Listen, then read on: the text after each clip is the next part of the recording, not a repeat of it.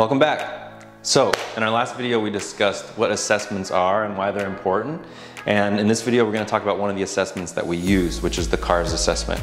And before I do that, I want to talk about how joints work. So essentially joints are composed of multiple bones typically, and the surrounding connective tissues. And those bones, they have to have enough space between them so that the joint can function optimally. And if that space remains in harmony and all the soft tissues do what they're supposed to do, you have a really nice moving joint. When that doesn't happen and we've lost some space, some of those harder structures can run into each other, and that can create some problems. So when we do our CARS assessment, essentially what we're doing is we're trying to see how well the joint moves, and that gives us a picture of how the orientation between the bones and how much space is actually in that joint. And that workspace, that will allow us, the good workspace, plenty of workspace, allows us to do many things. When we don't have a lot, and therefore most likely your car is not going to be ideal, well, that gives us something. It gives us a finding that we can work with, and we can start to develop your program based off of that. So for example, if I were to take Kyle through a shoulder car, and I would say, okay, Kyle, we're gonna go across your body as far as you can. You're gonna make the biggest circle possible. None of your body is moving, just your shoulder joints. So I get a real good snapshot of what's happening right here. And you're gonna spin your arm, come back, nothing else is moving again. So I'm looking at this joint, this glenohumeral joint right here. Good. And then you come back up, and you're gonna be going through all of these joints, all of these cars at every joint. Very good. Now, that's pretty good. He's missing a little bit of shoulder flexion. There's some compensations that want to eke in. These are the things that you're going to look for in your own car, and we're going to help guide you with what those compensations look like.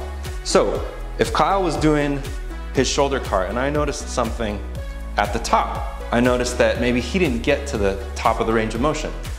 Well, what does that tell me?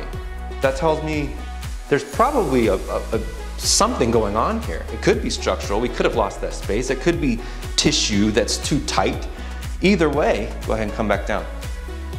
It's probably not a good idea for me to give him some weight and say, hey Kyle, press this weight over your head right above your shoulder, because we don't have the capacity. There's probably not workspace in the joint, and maybe the tissues aren't allowing for that. So this is why these assessments are so important. We're gonna get snapshots with each of these different movements, and that's gonna allow you to figure out where your priority is.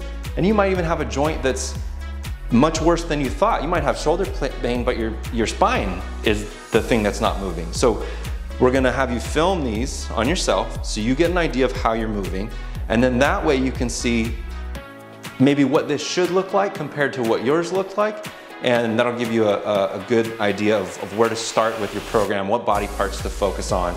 So I'm gonna guide Kyle through some of these cars, and each one of these is gonna become part of your morning routine. We encourage you to do every single body part, every single car, every day. Why? Well, because if we do this full expression, we're less likely to lose that capacity. And we get this baseline from the first time you do it.